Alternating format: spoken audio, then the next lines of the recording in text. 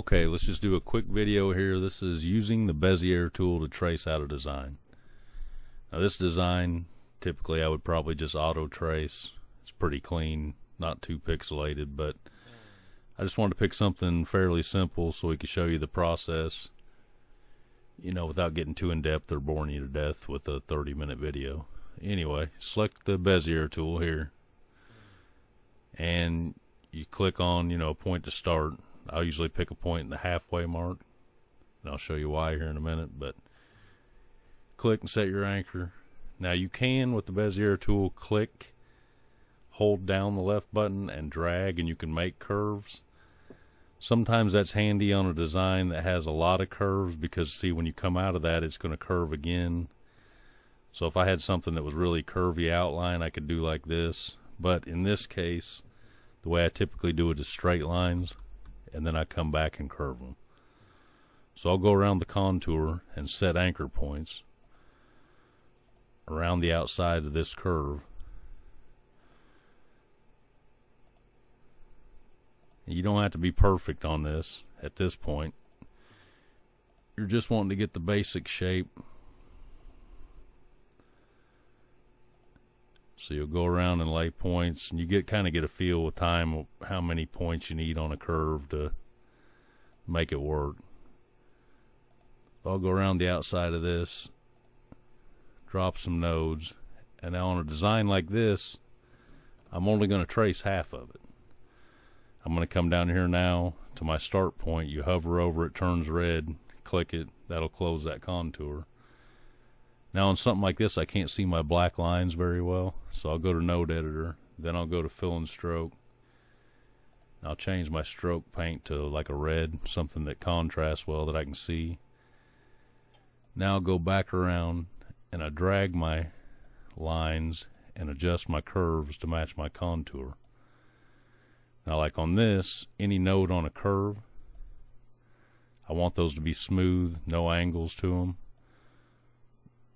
So you come up here and click this, make selected nodes smooth when the node is highlighted, and that smooths that curve out. So you go around now, you go back over the design and adjust all these to match your curves. And don't worry about getting them perfect when you're initially dragging them. You just click and drag them, get them close. Once you've got them close, then you highlight them, smooth them, and then after you've smoothed them, you can go back through and tweak them and get your curve just right the way you want it. And those are going to be nice, smooth curves. You're not going to get any choppy spots in your cut. You know, that's what we're looking for, is the best quality cut we can come up with. So, you know, anywhere on an angle like this, you want to leave those angled. You don't want to smooth those. But then I would come around, adjust this, possibly on a curve like this. Sometimes you can make it work with two nodes. That's not too bad. Sometimes you might have to make a node in the center in order to make that curve look right, but I think that one will work. So I'll go around and drag the rest of these, make them match the curve, smooth the ones that are on the curve.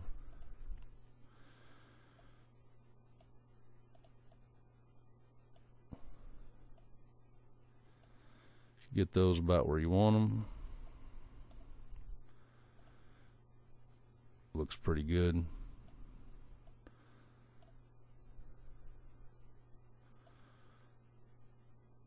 You know, match all your curves up the way you want them. Sometimes on an angle like this too, sometimes you want a sharp point. Sometimes after I've made my angle, you can take and double click on the line, add a couple nodes there, and then delete the point, smooth these out. Then you can come in, you know, pull these handles in a little bit, and that'll give you a little more smooth where it's not such a sharp point on those edges.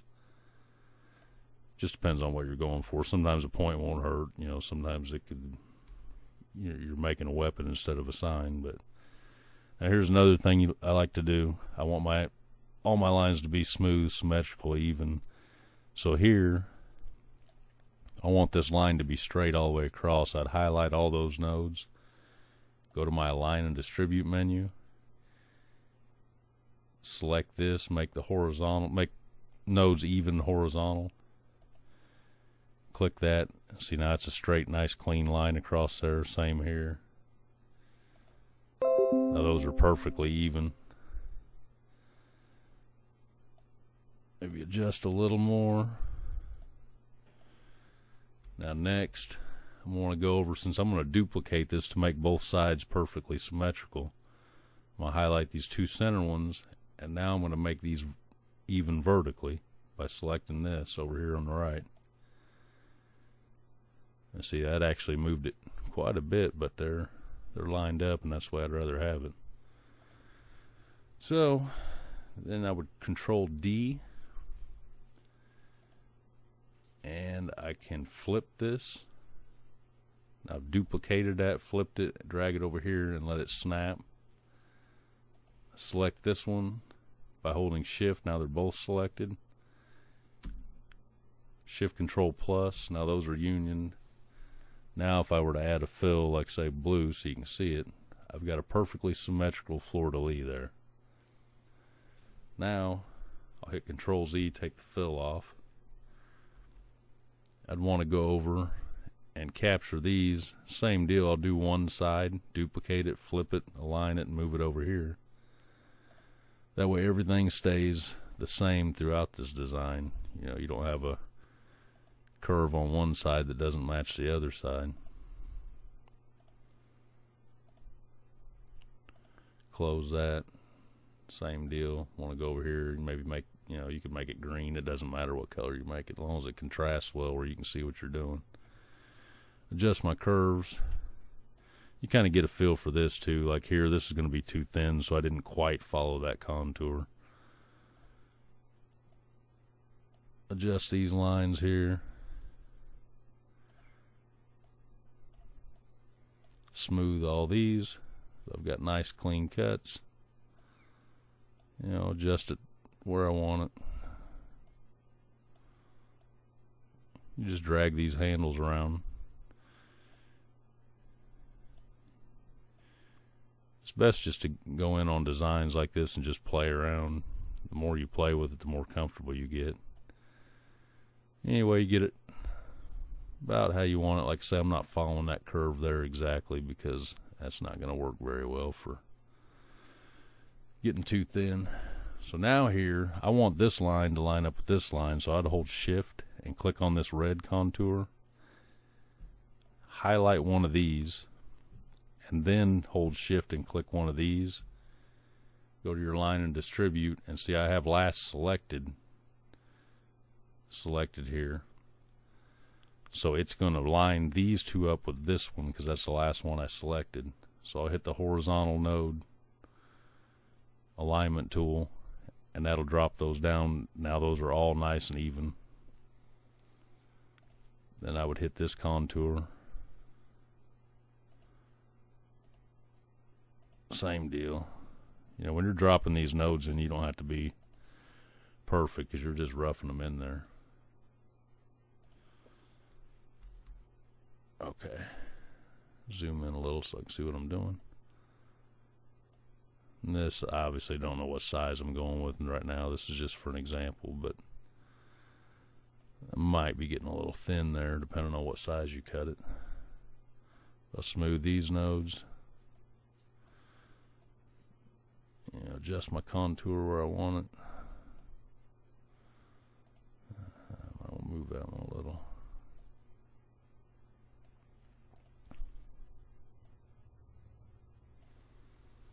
Okay, now same deal. I want this line to match this line. So I'll hold Shift, click this, highlight these two nodes, Shift, click that, then back to my Align and Distribute, line those up horizontally. Once again, now I got a nice clean line across there. Everything follows. You know, it's, I don't know, I'm real picky about stuff like that. So now, like on this, I'm going to want this contour to match over here. So I'm going to hold Shift and click this one, Shift Control Plus. Oh, screwed up there. I I had the red contour selected too. I want to hold the green, select that green contour, hold shift, select that one, shift control plus, and union those. Now I'm going to control D and then flip that. Then I'm going to hold control and click on this and drag it. That's going to keep it on the same horizontal plane all the way across. Now I'm going to bring it over here. I just want to be difficult and snap, but I'll turn my snapping tool off. Now I'm going to drag it where it looks like it's about the same position as the other side. Just to be sure, sometimes it'll get off on that plane, that horizontal line you were following. So I'll hit this, hold shift and click this. Then I'll go over my align and distribute and align it horizontally. Then I'll shift control plus, combine those two, or union them. Then I'll select the red contour and align it vertically, center it vertically. Now those are perfectly centered. Now I can shift control minus. Now see, I've got a fleur-de-lis and I've got those cutouts on each side. If I get rid of that background, you can see better. It's perfectly symmetrical, perfectly even on both sides. So control Z, take the fill back off. Now I need this piece here. Now that one, probably, because this design wasn't symmetrical, I'll hit control and drag this over a little. Center it up a little more in that drawing. And then trace this out. And I'll line it up. Anyway, I would click here, come down here, click here, drop a node here, hit one there. Use my fill and stroke again.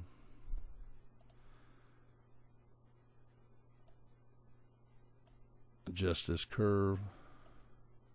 It's all, you know, I'm trying to do it kind of slow and explain it as I'm going, but it gets a lot easier with practice. All right, so got that. Now I'm going to want these here. Once again, I'm going to want to be in line with these. So I highlight those and then hold shift and click this red and then select this node here. Now I'll align it horizontally. See, now I've got a perfect line all the way across all these. Now I'm going to want this to follow the center line here. So I'm going to select these two and then hold shift and hit that. Now I'm going to line those vertically. Now that's cut perfectly down the middle. Then all I got left is this down here. Same deal, just a quick drop a few nodes here and there. This one's pretty easy even. Go to my fill and stroke. Change color where I can see it.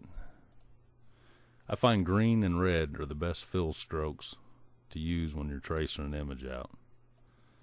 One of those two colors will always contrast well. Then I'll hold shift, select the red, same deal, highlight these, then shift, just pick the node closest, and back to align and distribute, and I'll line those up horizontally. And then the only thing left to do on this one is hold shift, and I'll select this green one. Now I'll drag a box around these two nodes, and then shift and hold this node, or select this node, and now align those vertically. Now this should be perfectly lined up down the center, and the only thing left to do on this particular design is select those two middle green ones, shift control plus, and then select the outer contour, minus, and there's a perfectly symmetrical, nice, clean fleur-de-lis, traced out start to finish. You know, like I say, this isn't a complicated design, and you could auto trace it and it would come out pretty good, but doing it this way, you get one that's absolutely, this original one wasn't even perfect, because as you've seen, when I did one side, flipped it, it ended up being wider. That's because this one here is not completely even. This thing is as perfect as you're going to get. And when you trace them this way, as you can see your node count, you've got minimal nodes there. I mean, just the bare minimum to make that a nice clean cut. It's, at the end of the day, this is the best way to trace out a design. Sometimes it's a little more time consuming, but the results are a lot better. Thanks for watching this video.